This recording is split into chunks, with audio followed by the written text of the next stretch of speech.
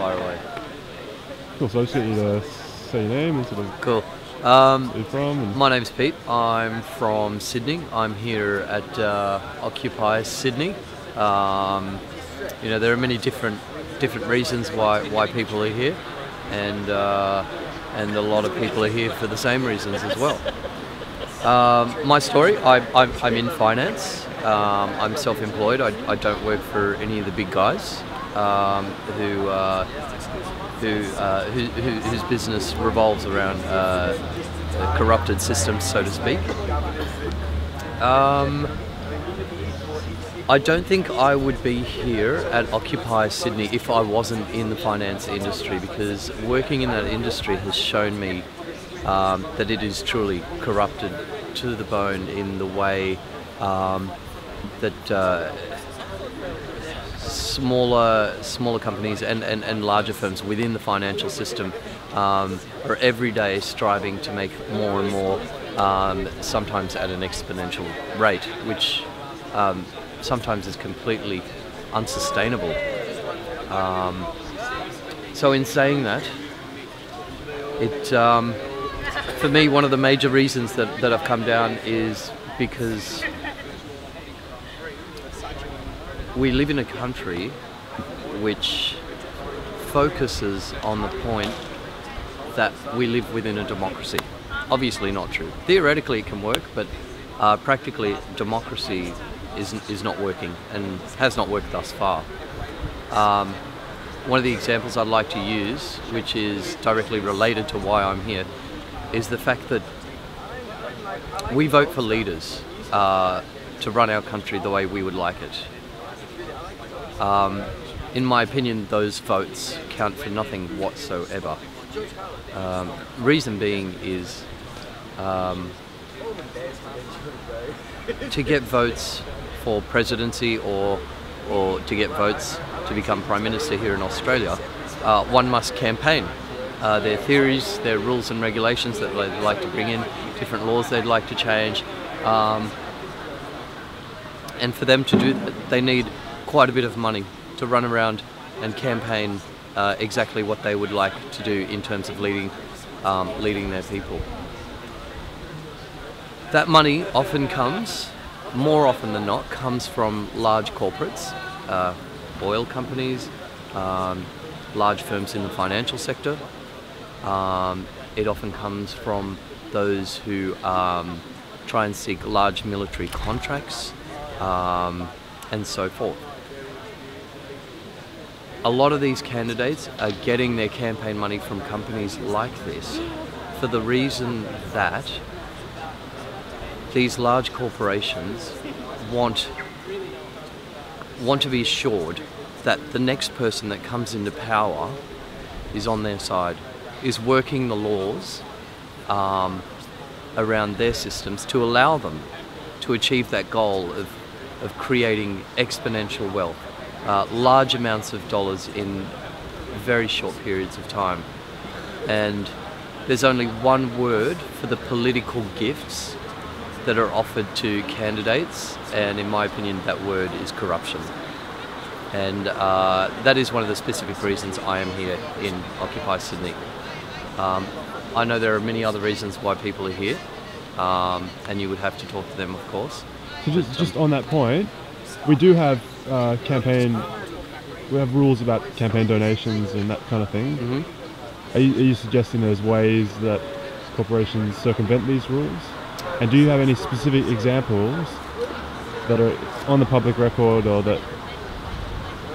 Look, it's a really good question. It's a really good question. I put forward this: if we know about all of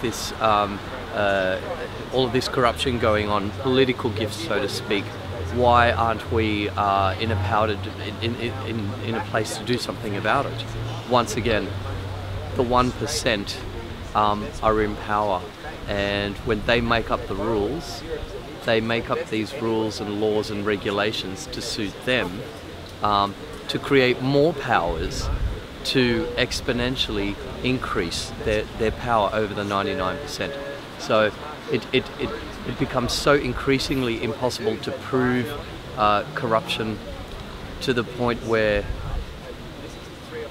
we are here now, and we are calling upon 99% to stand up and say, enough is enough. We cannot do it with 90%. We cannot do it with 95%. We need simultaneously around the world the 99% to stand up and make sure that governments take notice, corporates take notice. It's a totally flawed system. It's obviously not working. So we obviously need to speak out about it and hopefully do something about it if possible. So you mentioned before that you were a day trader. Can you just explain, because a lot of us here don't understand half of what people actually do when they're trading foreign currencies, they're trading commodities. I find it very difficult to understand derivatives. Sure. Is there an argument to be made without even having to understand all these complex financial products? What value are they creating? That's the thing I just don't quite understand. Once again, in my opinion, it's linked to the ever-growing ambition for big corporates within finance to continue growing those profits, and they're always coming up with different ways to do so. Derivatives, in the relatively recent past, has taken off. It's a new form of leveraged product that is offered by the financial system to clients, those who wish to want to get involved in the markets, to get involved, and quite easily. They make it very easy for pretty much anyone to jump online and trade these derivatives, which are highly dangerous products. They're very complicated products, and they are really only understood by those that create them and work with them every day. And it's very difficult for anyone to understand them unless you study them quite closely. Hence the risks are immense for those who are not professionals or who don't quite understand how these derivatives work. So it is just another way. It's another way that was conjured up for large corporations, small corporations, stockbrokers, to continually find that extra dollar that they require to please their shareholders, to help justify, they want the share prices to increase to help justify, the massive pays that the CEOs get as well.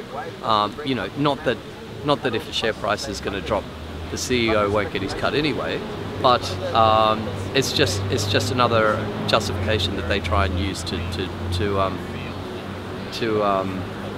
pay these CEOs, increases of anywhere between 50 and 100% of their pay, which is pretty disgusting when you think about it, because there are people out there, for instance, Qantas workers who are struggling to negotiate for a 3% wage increase. So, in my opinion, the system just doesn't make sense, and it's flawed. Now, just while you're here, because I think you're probably the first person today I've spoken to about finance who actually works in finance. Can you explain high frequency trading and the sort of things that go on with that? Because I heard a statistic that the average time a share is held is something like 7 seconds. Yeah, look, that's an interesting one. I don't know too much about that personally. I day trade.